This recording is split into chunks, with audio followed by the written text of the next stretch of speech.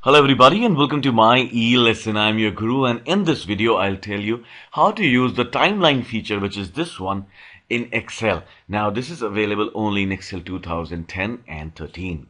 Now what it does is it allows you to make your pivot table more interactive, as if it was not earlier. But this is a really cool feature.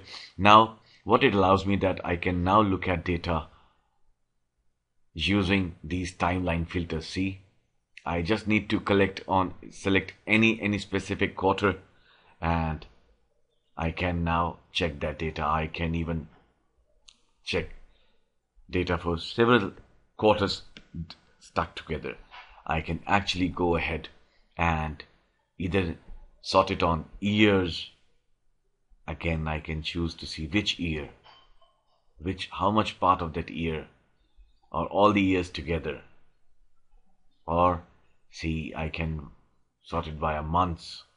If I want to check it only for a specific month, see, nothing happened in this month.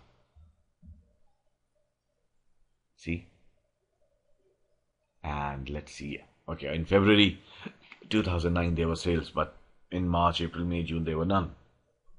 I can even sort it by days. This is an amazing feature. I love this part.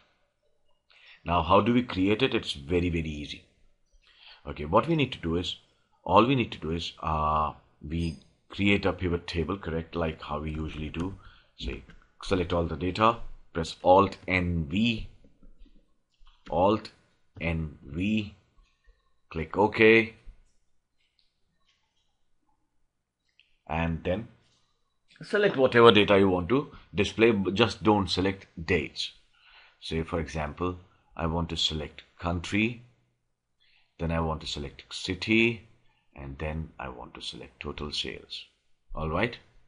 Now I'll click inside the pivot table and click on Insert Timeline. It will be under Analyze. I click on date, click OK, and my timeline automatically comes over here. I can resize it to my choice. I can recolor it according to my choice. I can even have the labels, see, removed. Just see, I click on header and the date label gets removed. I click on scroll bar, uncheck it, the scroll bar goes away, it comes back. See, I uncheck it, it goes away. The selection table, this was the range which was depicting the selection table, and the timeline, which is over here. So this is customizable. All right, and now let's start using it again. Let's say, okay, I want to see it for specific quarters. Here it is. I only want to see it for quarter 3 in 2009. Nothing happened. Quarter 4, nothing happened. 2010 quarter 1, nothing happened. What was happening with this company? All right. So this is how you use timelines. How do you remove a timeline? You simply right click it and click on remove timeline. It will be removed. I hope you like this video. So until the next video, this is your guru now signing off for the day. Have a wonderful day ahead. Happy learning.